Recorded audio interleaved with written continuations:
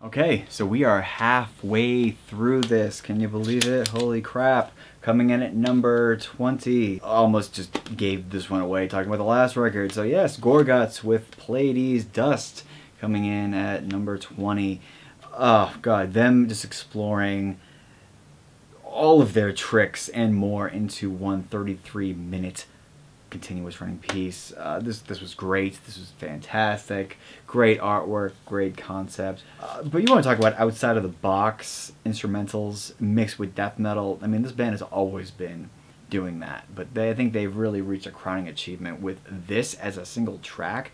I mean, Colored Sands was a masterpiece in and of itself, but I feel like boiling it down and stripping away, you know, what could be excess, ridiculous. And a very transcendental experience. I mean, you can meditate to this and just go into very far off places. So check this out, Pleiades Dust by Gorguts. Alright, number 19. A record that honestly could have been higher on the list. This is a record that could have gone left or right. There was a big lineup change with this group, but they were able to hire the right members and continue as if really nothing changed, and perhaps made one of the best records to date. Obscura with Acroassi. I believe that's how you say it. So after the release of Omnivium, I'm sure that was just a very daunting task even for them to do. And Cosmogenesis was just fantastic as well. But I could really just feel an anxiety with the band. It's like, if I release those records, like, where would I go in the future? So they also kind of turned back the dial a little bit. I mean, yes, this record is very technical and very fast. It's sort of just their brand of technical death metal as it is. But they really explore the possibilities of slowing down the tempo and, you know, kicking up the melodic atmospheres. They really created a unpredictable piece of music here. What they delivered here is definitely album of the year worthy, but for me, it's a little bit failing in comparison to their previous work, but still shows what this band is capable of and where they could possibly go in the future. Coming in at number 19 is Obscura with Acroassi. Alright, coming in at number 18, we have a band that, yeah, this might be it for them, and I was so glad to see them at the Paradise in Boston this year play what could be the last show they ever play in the area. Dillinger Escape Plan with Dissociation. Oh man, like, what could be said about this band that hasn't already been said? You know, they really took the whole just twisted, aggressive mathcore stylings to perhaps the limit that it could ever possibly go, with just in-your-face antics and aggressiveness and just no cares, no boundaries. Going from their first release of their catalog up until now, it has really been a musical journey for them. But I feel like with this as their swan song of a record, they really embodied everything of their career, from the slow to the heavy to the fast to the aggressive. Great job, Dillinger Escape Plan with Dissociation. Great stuff. Coming in at number 17 is a band that made it to the honorable mentions list the last time I talked about them, the last time they released 2 albums, which might give this away. This is Periphery with Periphery 3 Select Difficulty. It has now become obvious that the P series are the best albums that this band puts out. I personally thought that Alpha Omega was a big letdown, a big step down from what they had originally framed as a groundwork for them. But this one was a return to form. Periphery 1 was my record of the year, of that calendar year, even well before I started doing video reviews. And Periphery 2 actually was where this channel got started, me reviewing that, and that one really came to become one of my favorite things of that year, even though I was very unsure of it. But talking about Periphery again, it makes me feel good because they seem to have returned to a formula that they really enjoy. They have a lineup that seems to really work at this point, and I think that this is the reformation of what made them great and a new beginning for them that I want to see carry them forward. Yeah, Periphery made Gent great again with this one. So yeah, more power to them. Good stuff. So coming in at number 17 is Periphery with Periphery 3, Select Difficulty. Coming into number 16, boom. What can I say? This individual is amazing. I've met him, and it was a life-changing experience. I've definitely been on one of his albums, and it was an amazing experience. One of the best personalities in all of metal, and one of the biggest influencers in my entire life. This is Devin Townsend with Transcendence. As many of you may know, like Teria is one of my top 5 favorite albums of all time. In every album I sort of measure up to that. I don't know, the Devin Townsend project is something totally different than his past, but you know, certain albums have come close. This one is definitely a great vision of everything that he's done over the last 5-6 years, and sort of matured it, slowed it down, and kind of cut off the fat, and sort of let the other bandmates take the reins at evolving the sound and evolving the songs. I feel like this is more of a band effort than anything else. And also the production from Nalia Periphery on this is just booming. I guess that's a great word. It does have a lot of velocity and a lot of punch and great dynamics where it needs to be. Devin is known for dynamics, but this one is more full of it than the past albums have been. So good work on the production on this. Number 16, Devin Townsend Project with Transcendence. Phenomenal. Coming in at number 15 is a metal band that even Devin Townsend himself said that every modern metal band rips off at this point. Jokes aside, I'm not quite sure if everyone does, but the Gent guys love them. This is Meshuggah with The Violent Sleep of Reason. So these guys, we know them at this point as being perhaps the heaviest band on the planet, yet they still write music that is just the most groovy, planet-smashing, you know, mind-bending stuff you could ever imagine. They did this in more of a live setting this time around, and you know, they track live vocals, live drums, live bass, live guitar, and it really shows. It really adds to the atmosphere and the velocity and the energy of this record. It basically takes everything that they're known for and makes it sort of more natural. And this is something that really does come natural to them, like seeing them live. It does sound better than the record, and they caught a record live, and yeah, I think they were really onto something with this, because it just added an extra dimension that hasn't been found in Meshuggah music in years. If they continue down this path, I am very afraid of what might happen. But we shall see what happens with that. Meshuggah with The Violent Sleep of Reason, coming in at number 15. Wow.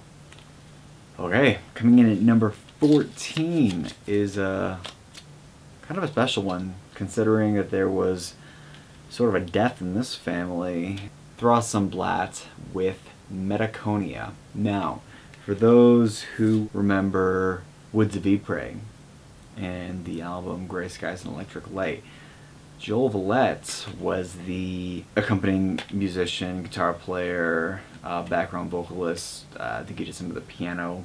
But Throssenblatt is Joel's main project. This is very bizarre, because it really feels like David Gold died and then his energy went into Joel. The vocal stylings, it just sounds so strikingly similar that it just makes you think and go, Definitely different than, you know, Woods of Ypres, but still has that charm and that scarily close character. If no one knew this album came out this year, I highly suggest it if you're a fan of Woods of Ypres. Hopefully there's not another death that we see, you know, come soon. So coming in at number 14, we have Throssenblatt with Metaconia. Great album. At number 13, we have something that was not so unlucky, but incredibly captivating and very cold. This is Winter's Gate by Insomnium. A single 40-minute track from the melodic death metal masters. This was very unexpected in terms of a formula and a concept for them. They usually craft very well thought out records, but this was a very well thought out track. But in order to have a 40-minute track, you really have to add some depth and really add some variety to keep you engaged and not want to shut the record off. So doing a single track is a very daring thing, but this is one of those tracks that you just do not want to shut off. That's a very good thing. They were able to captivate the listener from point A to point B, to the point where you actually want to listen to it again and experience it again. And considering this lyrical concept came from a full short story, you even want to explore that short story after. There's so much I could say about this, but I would rather you experience this for yourself. If you have 40 minutes to explore a record, or even a TV show, screw the TV show, listen to this with the lyrics up on your screen, or out in front of you. Buy the record if you can. Insomnium Winter's Gate, coming in at number 13, well deserving of this top spot. Coming in at number 12 is a record that made it up to a lot of people's top spots. This is Arctis by Ihsahn. Man, this album got a lot of praise from this year. Very well deserving. You know, I always thought Emperor was great, but I still thought that from the beginning of Ihsahn's solo career that his solo ideas had more potential. This was that potential. This was the full potential of Ihsahn's creations, realized and executed all in one headspace. There are some strange ideas that kind of come up from the floorboards on this, but you just gotta wonder in disbelief and just enjoy it at the same time.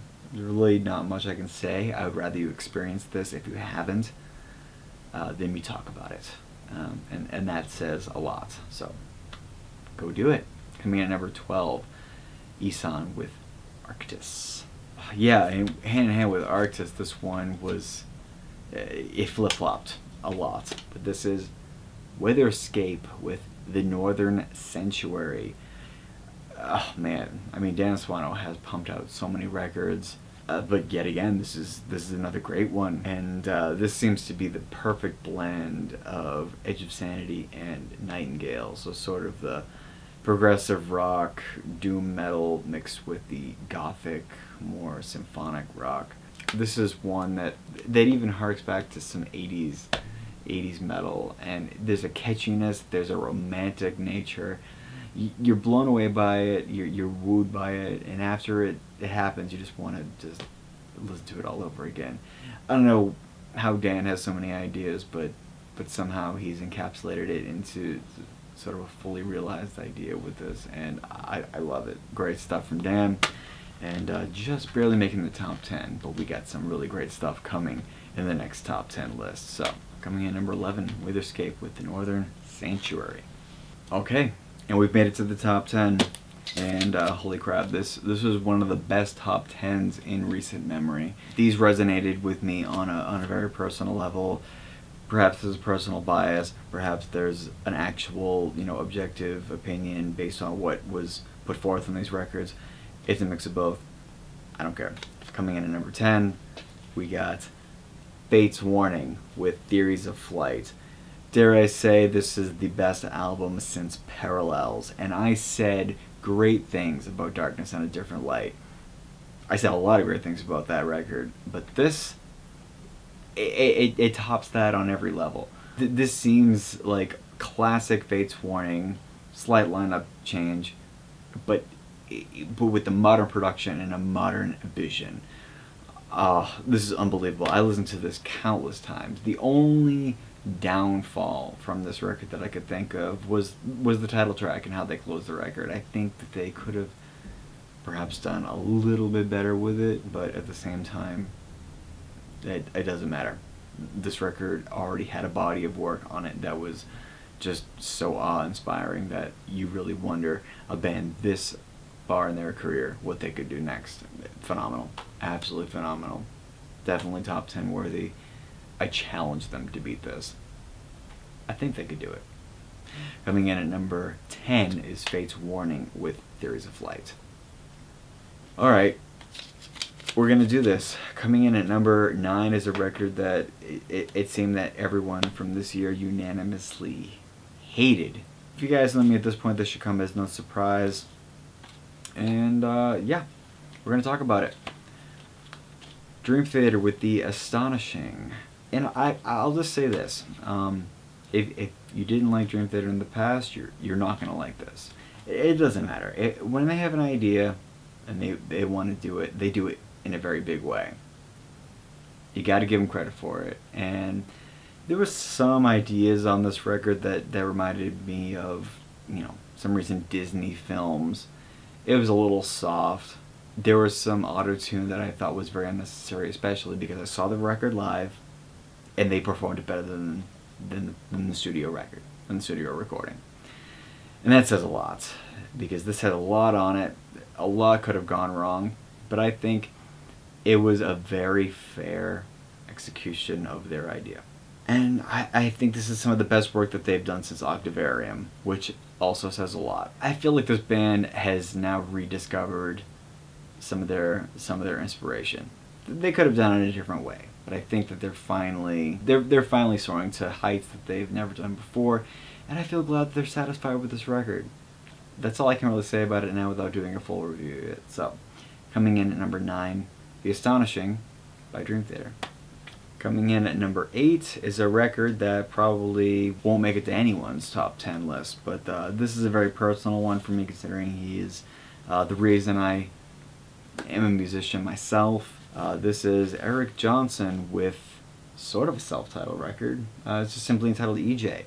But being just a master virtuoso on the electric Stratocaster, this is a record where he just stripped down sort of all of his famed features and released a record that was all acoustic and piano. He has sort of tapped into this sort of style on sparse tracks, but this is a full record of that, just re-envisioned. This might be very old-fashioned for people, especially people who listen to modern metal. I can get that, but he's the reason why I play guitar, and that's never going to stop, and I will always get inspiration from him. I think this is a well-deserved top 10 pick from this year. So coming in number 8 is Eric Johnson with EJ. And number 7, lucky number 7, is a record that an individual that I briefly touched upon on my second channel. And if he ever sees this video, I'm sure he'd be absolutely thrilled to know that he beat out my personal favorite musician. Shares a very strikingly similar last name, but not quite. But yes, we're finally talking about him on a top list of the year. This is Nick Johnston with Remarkably Human. Nick Johnston is one of, if not my favorite, modern guitar player, and just has the sexiest guitar tone in modern day. If that's even a thing. Can that be a thing? We'll make it a thing. He just has a very sexy guitar tone. I don't know how he does it. There's so much emotion behind just every pluck that he does. You just feel every note of his music. Again, I love sci-fi, alien themed anything that involves with guitar. This just follows suit with everything that I love about it. And this is really just a soundtrack to just a great sci-fi alien film, and you can just get lost in it. He's a young master, and God, what he could do in the future, I don't even want to know right now. Love him. Nick Johnston, number 7 with Remarkably Human. Alright, we're really getting to talking about guitar now. I love it, and I love this music. This is The Thunder from Down Under, Pliny with Handmade Cities. This is his, what he considers his first full-length record, even though he's released many EPs in the past. I got his little box set up in the corner here. Do not sleep on this musician. He's already got the accolade from Steve Vai as one of the best modern guitar players. Yeah, It's so deceptively simple, melodic, and awesome, and groovy, and just awesome, and just you get lost in it, and it makes you feel happy, and that's a good thing. So listen to Pliny's Handmade Cities, because that would also make me happy. So make him also happy. Wow, there's a lot of happiness in this. Yes, this is happy. Handmade Cities by Pliny at number 6. Just great. Amazing. Number 5. We're still talking about guitar. Guitar is great. I love guitar. But this guitarist, I swear, is the guitarist from the future. And every time I hear his music, it sounds like it's coming from 50 million light years away.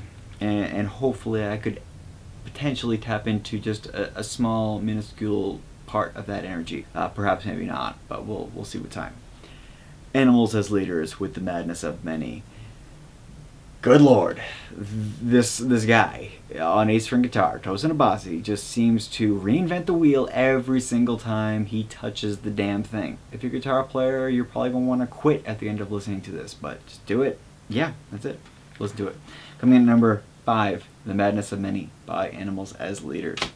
Top 4. Now we're getting into a celebration of just music in general.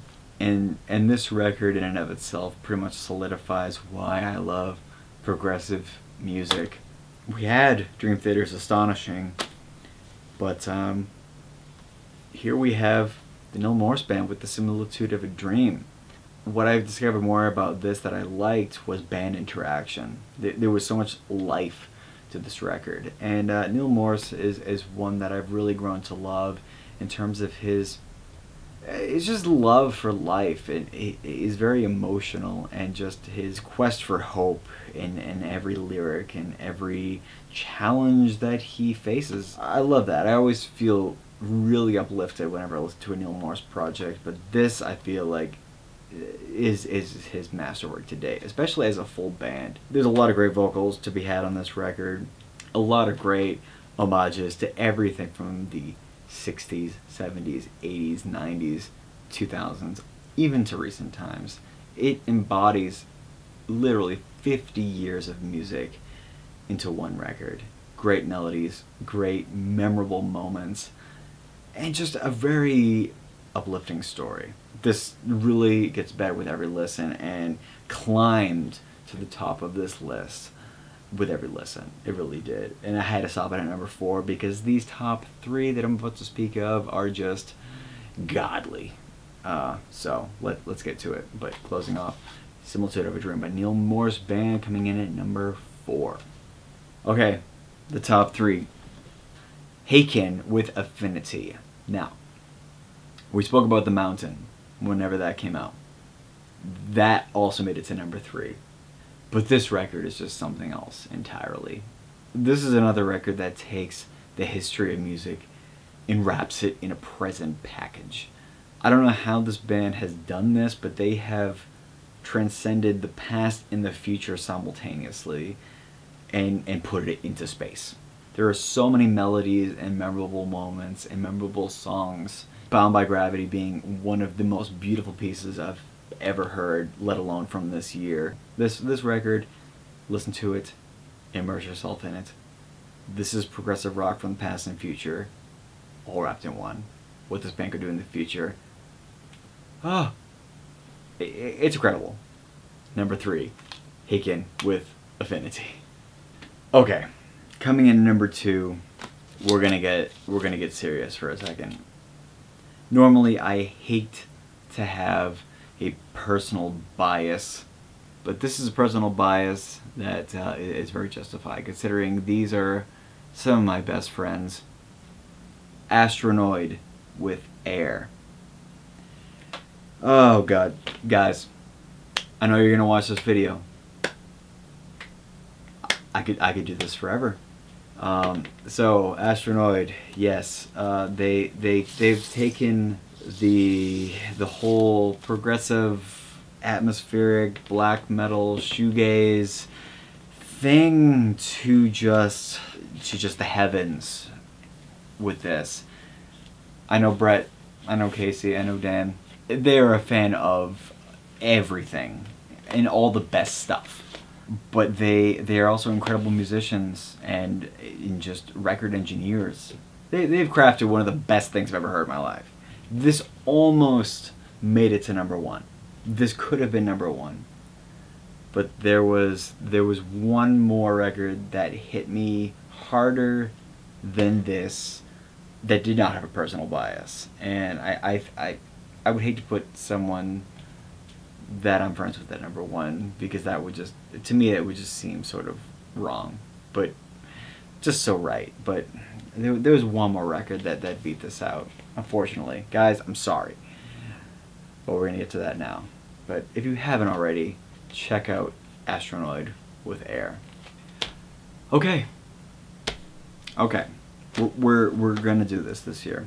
This #1. This just barely got a 10 out of 10 for me. I mean, this is like 99.9 for me. Anyway, we're going to talk about it.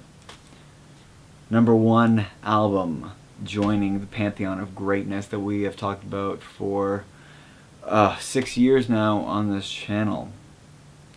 #1 record of 2016 is The Fall of Hearts by Katatonia. Thinking about it leaves me speechless. This just tacked it on every level that I look for. Great songwriting, #1. Terrific performances. Nuances around every corner. Great flow to the record. But also a great unpredictability. The production, just flawless. Dynamic, powerful, soft when it needs to be. There's so much that I could say about this record. And just like the internal imagery that you get in your head, and just the romantic nature of being wooed by such emotion, and then getting crushed by such heaviness. There are so many adjectives I could use to describe this album that I would probably use an entire dictionary. I love this record.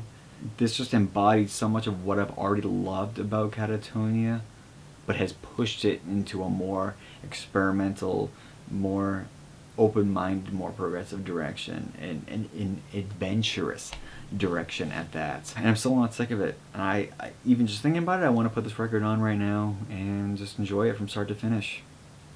This is a flawless disc. The only reason why I didn't give it a perfect 10 because I thought that it was just too good to be true.